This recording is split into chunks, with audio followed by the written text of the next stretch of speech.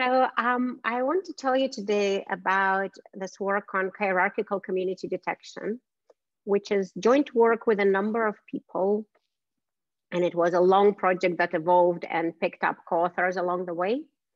It started when Sharmadeep Bhattacharya, who is now at Oregon State, came to visit me in Michigan. He was at the time a PhD student of Peter Bickle at Berkeley. And then we picked up various other people who were either students or postdocs of either me or Peter in the past, and most of them are now in different places. And this paper is available in the archive, and it will appear in JASA Theory and Methods. I think it hasn't appeared yet, but will appear soon. So before I tell you about that specific work, let me give you a brief introduction to networks. I know some people here know a lot about it, but I don't want to presume. So I'll just do this relatively quickly. When I say network data, and it varies for different people, but when I say network data, I mean data on relations between entities that is directly observed. This is in contrast to traditional multivariate data that we normally work with in statistics, which normally has to do with properties of individual entities, right? So that's a feature vector. It's about one, let's say, person. It's their age, gender, race, grade, whatever. That's properties of an individual. Data on relations is, are they connected in some way? Are they friends? Are they classmates? Are they COVID contacts? Could be different relationships. There is a lot of work as a whole separate area on inferring relations from traditional features. That's not what I'm going to talk about. I'm going to assume these relations are observed and they are my data. And of course, you can observe both at the same time. You can observe the relationships and traditional features. This will not be the focus of this talk, even though we have done work in that setting as well. And networks occur all over the place. People, of course, typically think of social networks, social media as the first example that comes to mind. And they definitely occur there, but there's a lot of scientific applications in ecology where people study relationships between predators and prey as a network. In transportation, obviously trade, relationships between countries. I personally work quite a lot in recent years on neuroimaging and brain connectomics, and their communication between different parts of your brain is represented as a network, and various other places as well. So there are a lot of applications, and therefore a lot of people from different areas working on networks. Just briefly notation for this talk, I'm going to stick to simple binary undirected networks. So for two nodes, for a pair of nodes, we're going to have an n by n adjacency matrix, and the entry of that matrix will be a 1 if those two nodes, which are my units of observation, are connected, and 0 otherwise. I'm going to assume this network is undirected, so the matrix is symmetric, looks like something you see there. And I'm going to ignore the question of self-loops entirely. Some applications allow self-loops. It depends on the type of relationships. Like you could send yourself an email, but you cannot be your own friend. It only makes a small technical difference to account for them one way or the other. So I'm just going to ignore them and pretend that all the entries behave the same. Of course, as statisticians, if we're going to do any kind of analysis and understanding of network data, we have to think of them as a result of some random process. If we're going to think of a random process, we need a probabilistic model. And this is binary entries, so typically they're modeled as Bernoulli variables, but if you have weighted edges, you can also use other distributions. Most of the work in this area, not all, but still the majority, make the assumption of independent edges. So each entry in that matrix is assumed to be independent from all the others, apart from symmetry, of course, in the symmetric matrix. It's not always realistic. It's maybe rarely realistic, but it does make the analysis much more tractable, as any of you who work in random matrix theory will know. And it does give us useful results from the practical perspective as well. So I'm going to stick to that assumption for this work. And if we think about a binary matrix, if we just have a bunch of independent Bernoullis, then obviously all we need to know about them is the probability of 1. So all the information that's relevant is contained in the expectation matrix of the adjacency matrix, which is just a matrix of probabilities. Now, if you just have one network and you look at this P, obviously you cannot estimate anything from a sample size of 1 for every entry. You need to have some way of pulling information across the entries, otherwise there's nothing you can do. So that means you need some structural assumptions on P, and in the literature, people have made a lot of different kinds of assumptions. Low rank is a popular one, some type of smoothness, communities, which basically means it's block structured, and many others. But something has to be assumed about structure in P because you want to be able to pull information.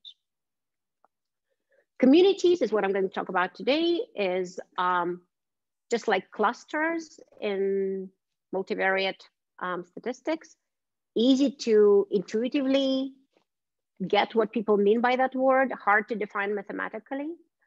What people say, and this is not a mathematical definition at this point, is community is a collection of nodes that have similar connectivity patterns. They behave similarly within the network, which typically suggests that people have some type of block structure, maybe not exactly block, but something like that.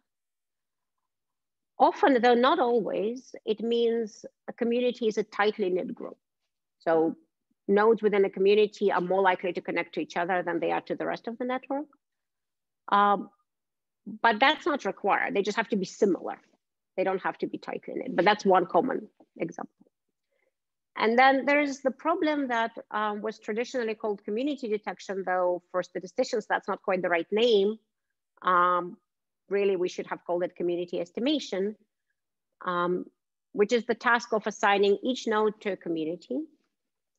Typically, or at least in the simplest formulations, it's finding a partition, though of course, in reality, communities can overlap, and you can look at that as well.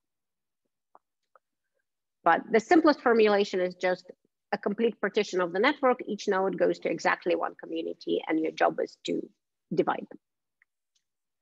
I want to show you a couple of canonical examples, not because I really want to talk about them, but because I want to point out some features that have really informed people's thinking about this problem.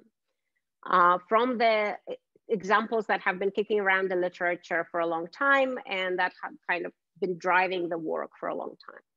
So this is probably the most canonical community detection example. It's been around since 1977. It was collected by hand, in the days before social media, by a sociologist observing these people. And it represents a student organization, a karate club specifically, at some university, which had a conflict and split into two. And that was recorded. And that's what you see there. The two colors represent the ground truth communities. And that's why it's such a popular data set, because they actually know what the communities are based on this, and that's rare. And there were two, the squares are, one was the trainer and the other one was the manager or something like that. And they were kind of the leaders of the opposing factions and people followed them. So this is a community with a ground truth. So what I'd like to point out about this is a small network with a small number of communities, just two. And it's a fairly well-connected network. And you look at it and it's pretty clear what happened. And that's the kind of mental picture people often have in mind. Here is another canonical example, which looks very similar. If you don't know what it is, you look at it, okay, it looks something like this.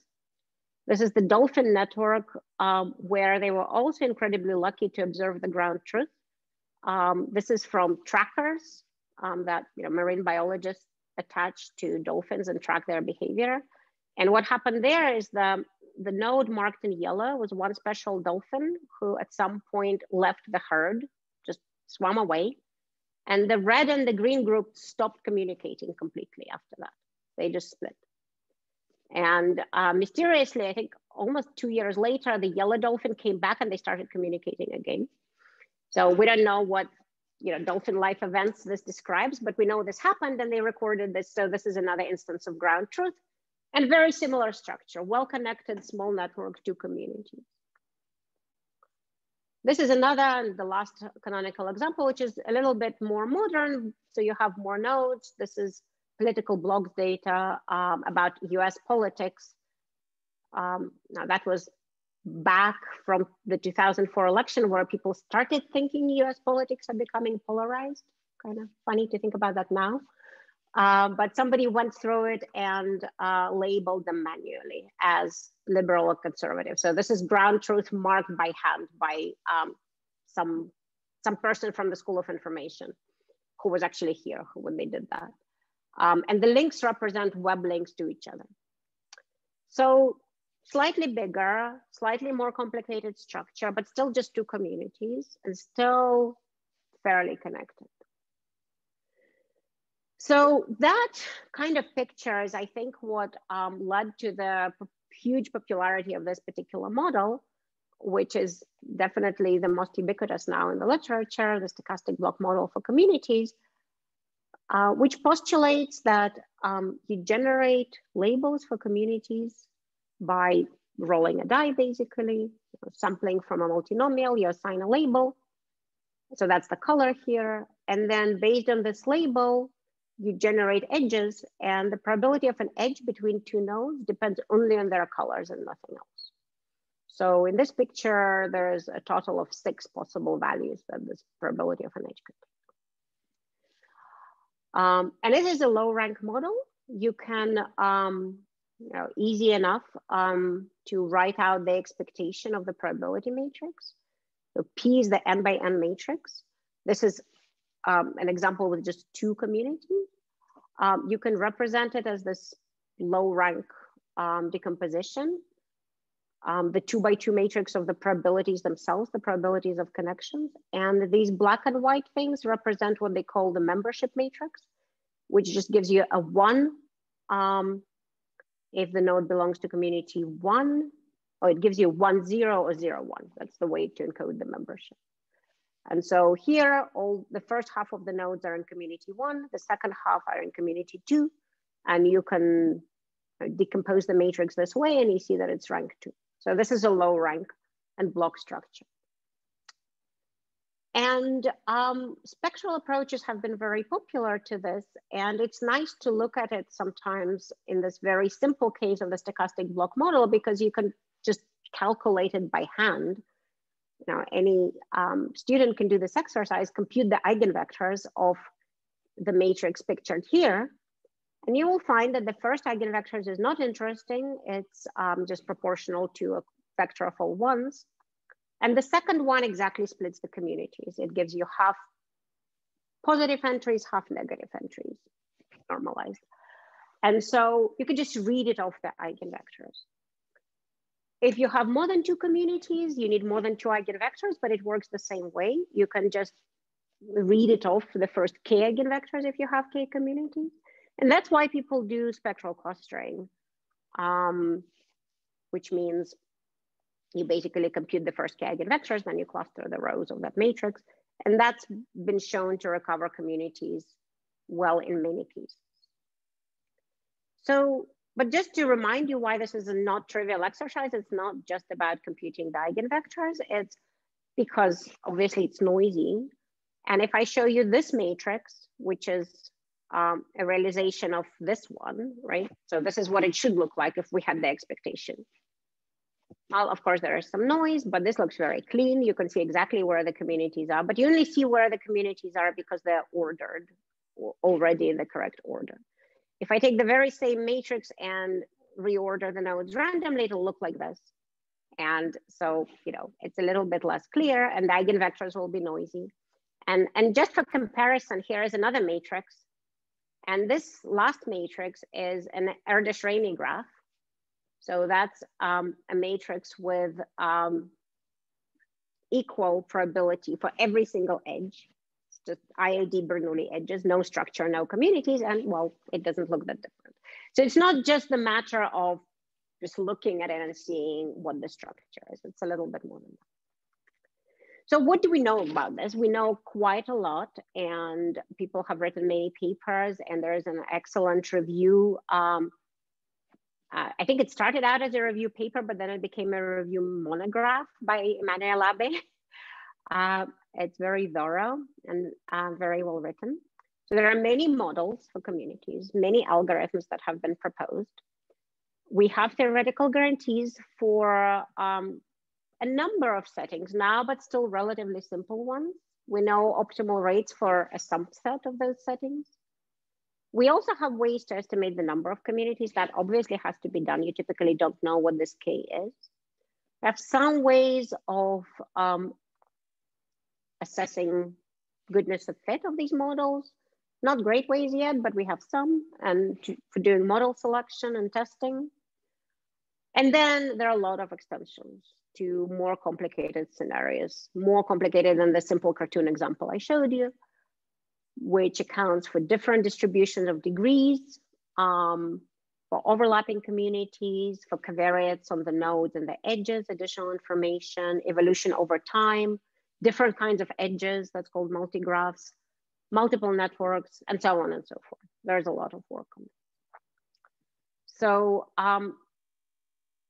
out of all this, you can still distill a fairly simple general principle, which especially I think if you don't work on networks, this is a helpful, simple shortcut to remember. What do people really do there? The general principle is basically two things. You can get communities if two things hold. One is this information of interest, which is the communities or whatever information you're looking for, is contained in the expectation of your adjacency matrix. So in the example we showed, we looked at, it was the second eigenvector.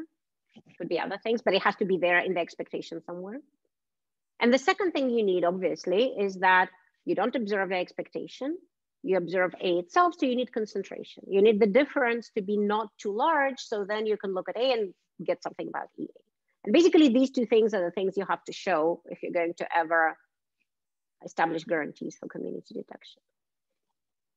Spectral structure is not necessary for this claim, but it's a nice bonus, because if you can show that you can somehow get this information you want out of the spectrum, you can do spectral algorithms, and that's usually fast and scalable.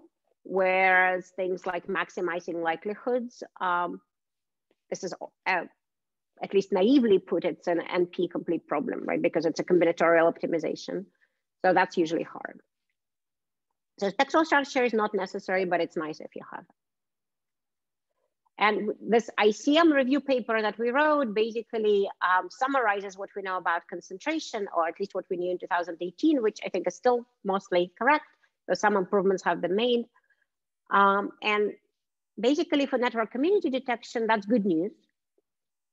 This is the result for an inhomogeneous Erdős-Rényi graph, which means probabilities can be anything. They don't have to follow a structure, but the edges are independent.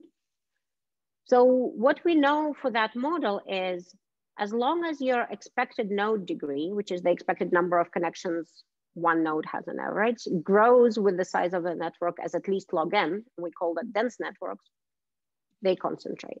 We're good. Sparse networks do not concentrate. So if it grows slower than that, then this concentration is broken. However, there are ways to fix it, and there are multiple ways to fix it. And some of them are really simple, like you add a small constant to every entry or something like that. And after that, after you regularize in that way, sparse networks also concentrate. So we can work with this. There are many cases where we can establish concentration. So, okay, this is all good news. Model is simple. We have spectral properties. So what makes it hard? What properties of this setup actually make it hard in practice? And the Karate Club example is not hard. Every algorithm works in it basically, but some things are hard. So sparse networks are hard, partly because of this concentration issue, and partly just because, you know, the more edges you have, the more data you have, right? So you just don't have as much information. Unbalanced community sizes are always harder than balanced. If one community is very big and the other ones were very small, it's much harder than if they're equal. And there are mathematical ways to see it, but it's also intuitive. And the two particular challenges that I hope to somewhat address with what we're actually going to propose today are the next two highlighted in blue, which is large K. large number of communities. All these things break down very quickly as K grows. There is a reason that canonical examples have 2. Maybe 5 is okay, maybe 10, you wonder. If you have something like 100, there is no hope, unless you have tens of millions, maybe hundreds of millions of nodes. It just doesn't scale that way with K. So that's a challenge.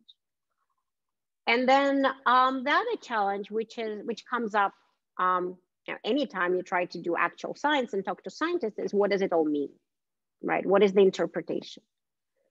And quite often more than one solution makes sense. Like, it's nice when somebody marked ground truth, but when you're looking at real data, even if it's a social network, one thing that I personally have looked a lot is school friendship data collected from surveys. It's like American high schools, kids reporting who their friends are. And you can definitely see communities there, but they correspond to different things, right? Some you could divide by race, you could divide by gender, you could divide by sports, you could divide by all sorts of things.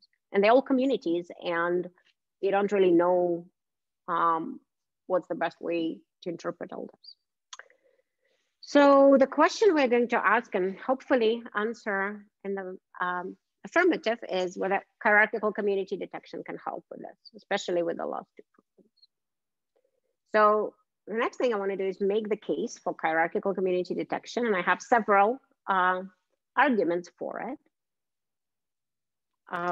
First of all, the real world is multi-scale. Even if you look at social media, this is, according to Facebook, this is all of Facebook. So you can see there are communities there that correspond to countries and so on.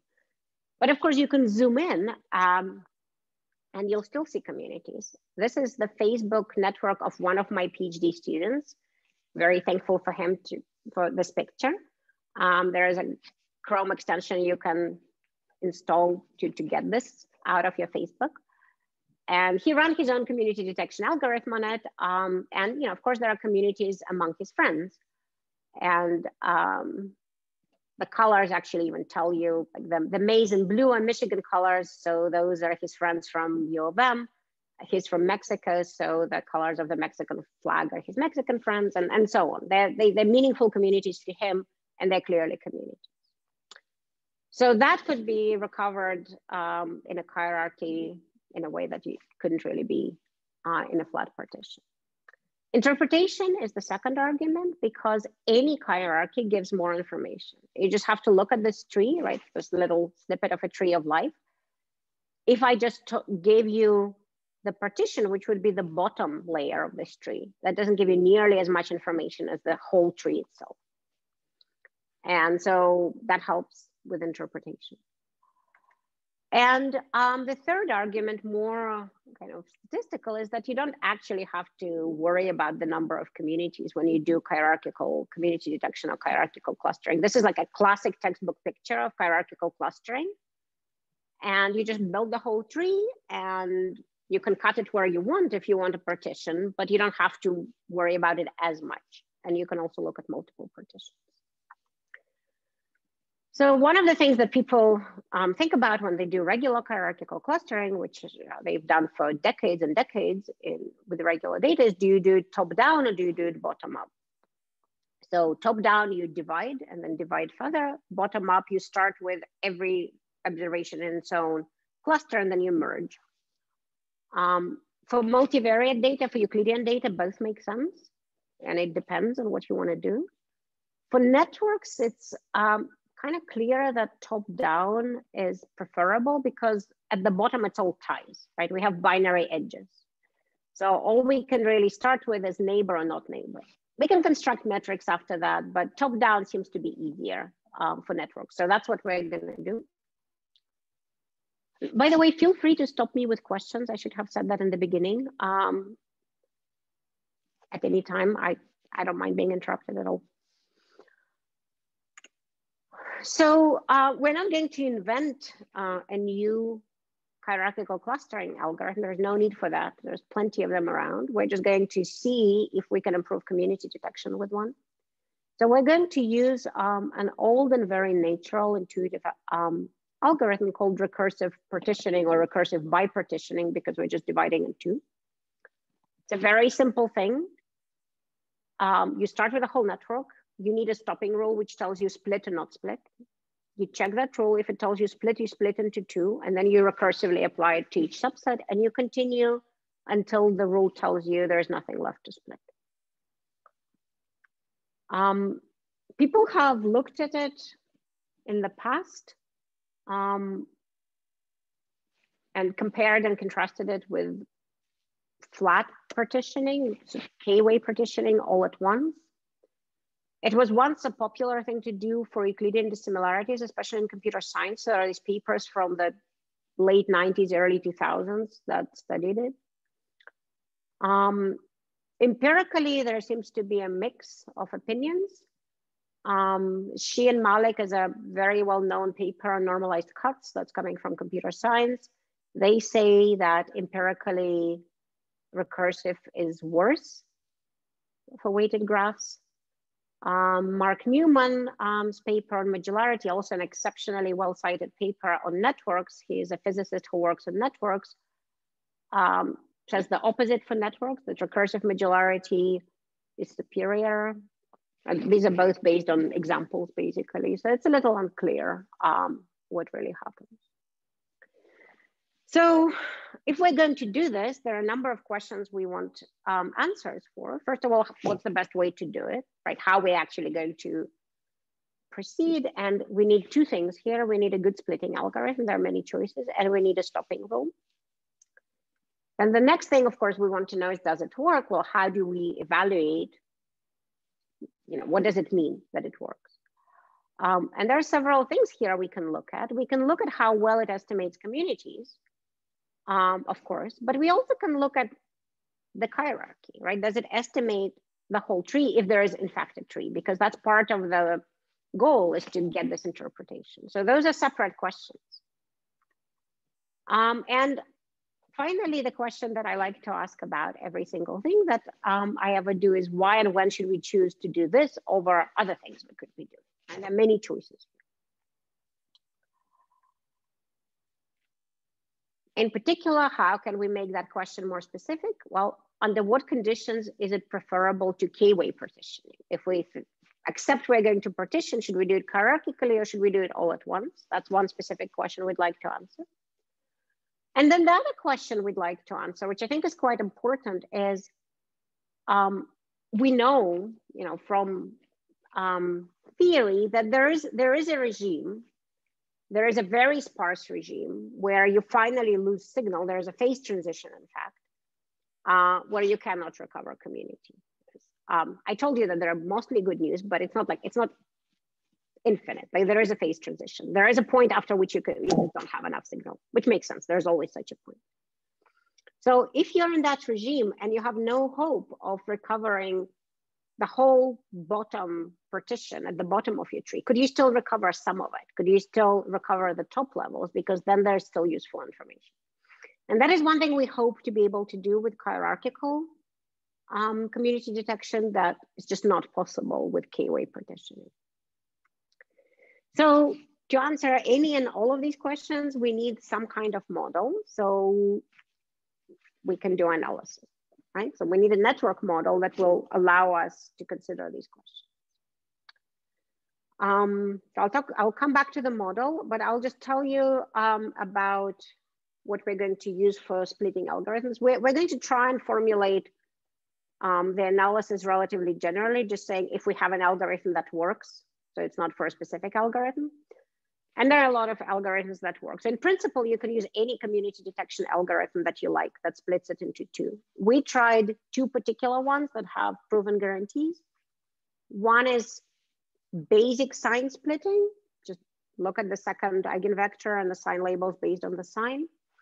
That doesn't involve any regularization. So for sparse networks, that will suffer. And then we did regularized spectral clustering, because that's a little bit more robust to sparsity. And they're both very, very fast. It takes no time to do this. And so that's easy thing to try. Lisa, yeah. Sorry, before we go further, there's a question in the chat from Thomas Ball who asks, It sounds like there are many subjective analyst-specific decisions being made. Is there a gold standard or set of typical heuristics to make this process more automated? And I think this question is with respect to the previous slide. Right. So no decisions have been made yet. But yes, there are a lot of decisions that have to be made at some point, and no, they're not automated, and there is no gold standard. That would be an excellent thing to have, but I think the trade-off here is having a fully machine learning type black box algorithm where we just give you this thing and it does it, versus solving a particular problem in a particular application and understanding what's happening in that context. And a lot of networks are so diverse, they arise in so many places that I think with networks, you lose a lot if you're going to not at all look at the context and automate it completely. Though, of course, subjectivity is a problem, and I'm very aware of that. So somewhere there is a balance. But yeah, I'll try to highlight as I go through what are subjective decisions, and of course there are many of them. So this is one example of a subjective decision, algorithm choice. But the theory that we'll do will just say, if you have an algorithm with property, then you can use it. So similar for stopping rule options, there are many methods that estimate K. You can use any method that estimates K, or any method that just tests the hypothesis is K1 or greater than 1, and there are quite a few of both. We use something that's, mainly we do it because it's fast. It's also quite accurate. It's based on eigenvalues. There's this non-backtracking spectral method. You don't really need to worry about it. It just, you arrange a big matrix that's a function of the adjacency matrix, and you compute its eigenvalues, and then that gives you K. So the model is the harder part. And there have been some hierarchical community models that have been explored by the physicists mainly, and some by statisticians. And what we are doing is related to some of the earlier work, but not quite the same. So I won't go into the details of other models. I'll just explain ours. And an important note is that for simplicity of notation and of presentation, and also just calculations, we analyze a balance tree. The algorithm itself is much more general. It doesn't produce a balance tree. It doesn't require a balance tree. You could run it on anything you want, but the model will be balanced. So, and so balance means there's equal number of leaves at every level. And so it's like, this is a picture of a balanced tree with 4 layers. And we have coded up as a binary string. So if you look at the bottom 8 communities, there are 8 of them at the very end. And each one has a name that describes its path down the tree down there. And so if you look at them as basically distance between binary strings, these names, how distant they are as binary strings tells you how long ago they split, right? The ones that split at the very end are just different in the last digit, and the ones that split higher up are much more different.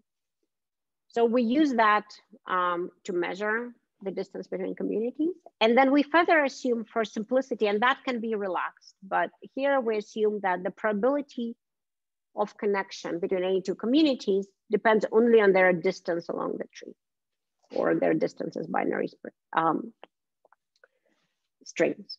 Let me just jump ahead for a second to show you the matrix. So this is what the probabilities look like. So it still looks like a stochastic block model. There is still 8 blocks.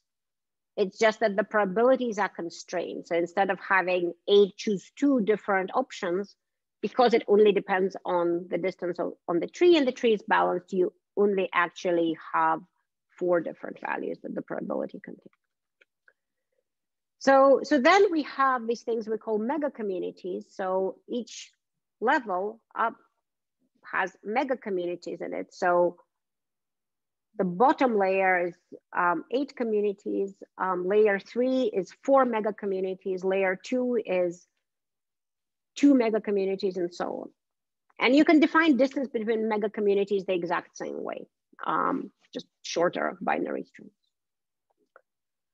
So to parameterize this, and again, we simplified it a little bit for initial analysis. This can be relaxed. We take equal community sizes. The paper actually relaxes that, but simpler. We have 2 to the L communities because everything is binary, which gives us L+1 levels, so layers. And the probability of connection is just something that is function of the distance. And it turns out that this thing also has an eigenstructure where you can just read off the communities and the mega communities very cleanly. Its first 2 eigenvectors are going to be just like the SBM. The number of its unique non-zero eigenvalues will be exactly the number of layers. And the eigenspace, I'll just show you the picture, will look like this. When you're at the top, the first eigenvector is all ones. Then you get 1 eigenvector that gives you 2 mega communities. So half ones, half minus ones. And then if you go to the next 2, your next eigenspace has dimension 2. So it's spanned by 2 eigenvectors. And one of them sits in first mega community and splits it further into 2. And the other one sits in the other one and splits it further into 2. So this is just a calculation you can do, or at least a really brave and smart PhD student can do by hand. I wasn't brave enough to attempt it, but you can just sit down and calculate the eigenvectors. So spectral clustering should still work. Eigenvectors are still there. And so we prove a consistency theorem, which I don't want to go into too many details about this, but I want to give you the gist of it. We do for this proof assume a hierarchy. So it can actually be either assortative or disassortative. So communities could be either getting stronger as you go down the tree, which is more natural, or they can be getting weaker, either way, but we need an ordering. They all scale in the same way as the number of nodes grows. This is standard in all of the network literature. We use the sign splitting algorithm, but basically any algorithm with that level of consistency can be substituted. And similarly, any consistent stopping rule. So any rule that with high probability detects that there is more than one community can be used. And the non-backtracking spectral method that we actually did use does satisfy this consistency requirement. So what we showed, and I know it looks ugly, but what I want to say about this is that there is a condition which involves, if you look at this n rho n, that's the degree, that's an important thing, how fast the degree grows. That's always there. It's always going to be in the denominator in some form in any community detection result. There is a k that's always going to be there if you account for k. It always gets worse as you have more communities. And there are like a few other things. The important thing is that these conditions, which depend on the functions of probability, get strictly weaker as you move up the tree. So it can be that you recover just the top 2 mega communities, but no further. Or the top 2 layers of the tree, but no further. The conditions are strictly weaker. And so that gives you what we were really hoping to get, which is this partial recovery. We don't have to have the bottom correctly in order to recover the top. And this is a big advantage of a top-down method compared to a bottom-up method. So there is a paper doing bottom-up hierarchical community detection from Carrie Preeb's group. But then in order to have consistency, they have to have perfect recovery at the very bottom, because after that, it can only get worse as you merge.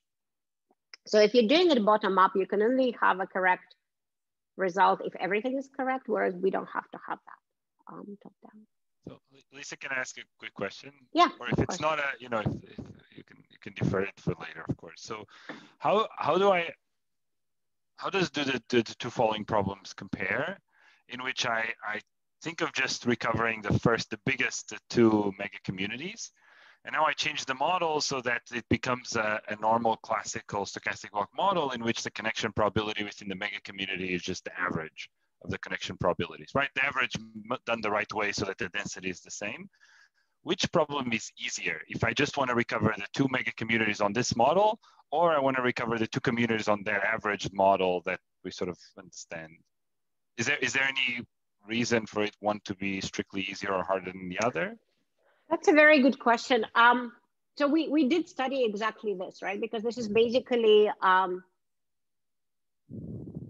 SBM with two communities under model misspecification, right? So we treat it as an SBM with two communities, whereas the probabilities are not exactly the same.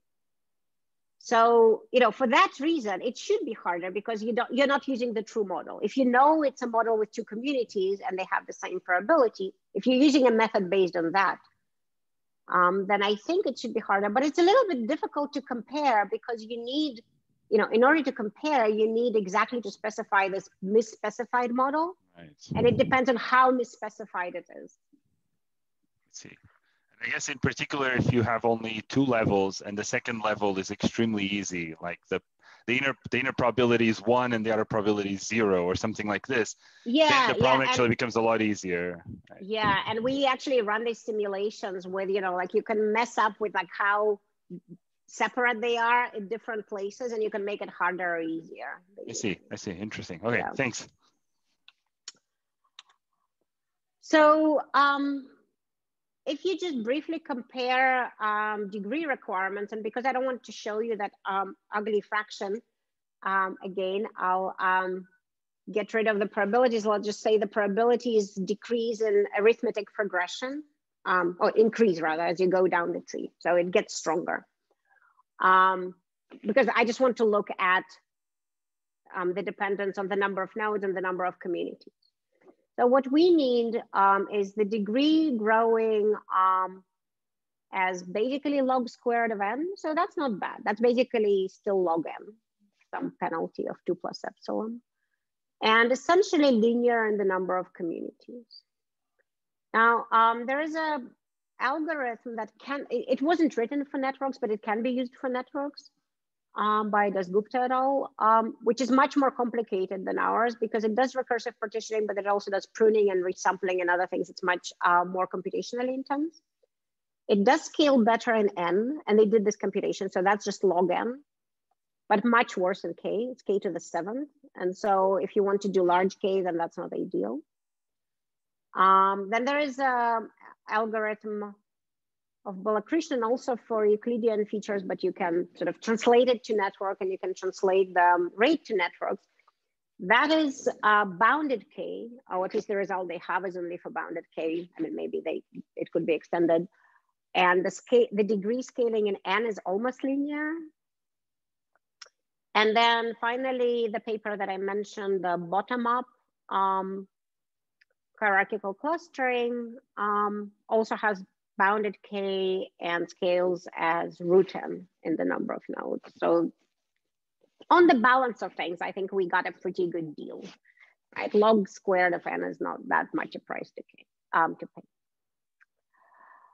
How much difference can this really make in practice? Well, depends on what you're doing. And I want to focus on, I don't want to compare different ways of doing recursive partitioning and different algorithms. I just want to look at the simple comparison of k-way all at once versus hierarchical. That's my main interest. So how well does it do for community detection, for the number of communities, and also for the whole tree? For the whole tree, we have, that sort of gave us pause because how do we compare it to a method that doesn't estimate a tree? How do we get a tree from k-way partitioning if we want to compare? Well, it's actually fairly simple. You just do the same thing we do. You run hierarchical community detection on the population probability matrix. You get the population tree, quote unquote, or whatever you have for it. And then you can do that on the output of any k-way method and construct a tree and just use that for comparison.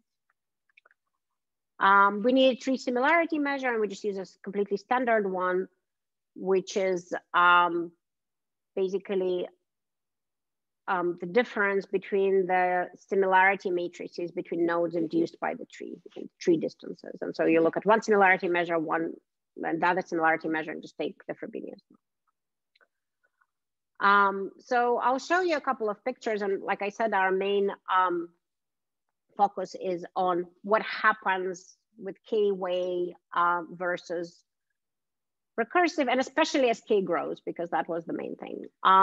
So we are showing two versions of hierarchical community detections that's red and green. That's one is spectral clustering, one is sign splitting. And you can see that spectral clustering is slightly better sometimes, but it's pretty close.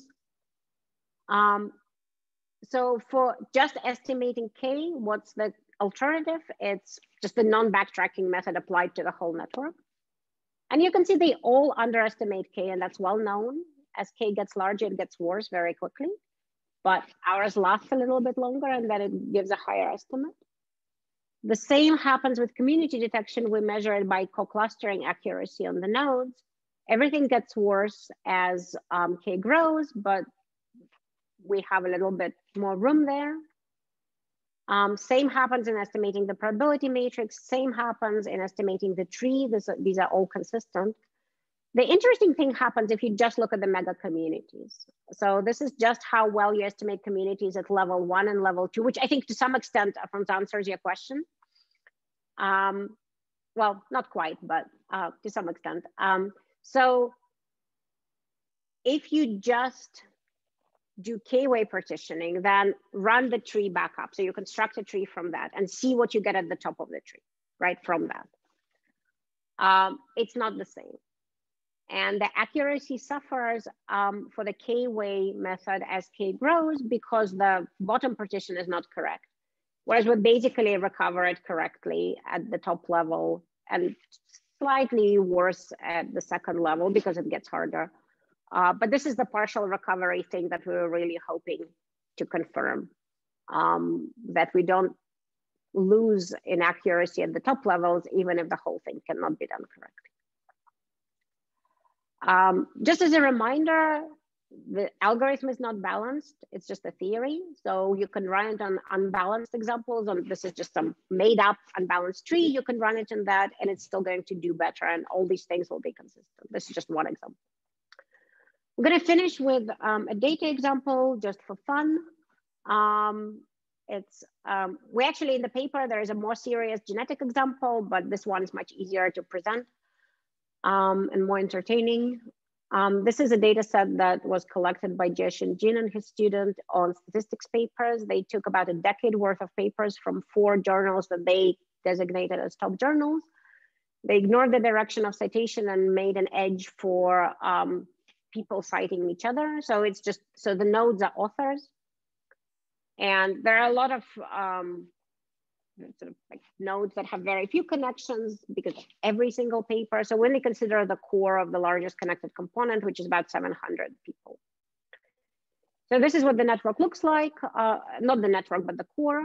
So it's all connected in some degree. Some nodes have higher degree than others. I used to put names next to the red nodes, but then like everybody stopped listening to me at that point and stared at the names. And so we took the names off. But you know, you can make your guesses about them. This is what the mega, I'll tell you in a second how we identified communities. This is the 2 communities that split off first as we ran the algorithm. And then this is the whole tree that we recovered. It stopped at this point. I think this gives me 17 or something. I'll tell you in a second how we constructed the names, but the number of nodes in each community is given in brackets after the name. So they vary in size. This is not balanced at all. And the picture is not balanced at all. But if you look at the names, it makes a lot of sense, right? You see high dimensional statistics sitting next to each other at the very bottom. Some of the things that split up early in the tree are things like design of experiments. That's pretty separate area, Bayesian statistics. And if you go through the tree, and a lot of it is interpretable.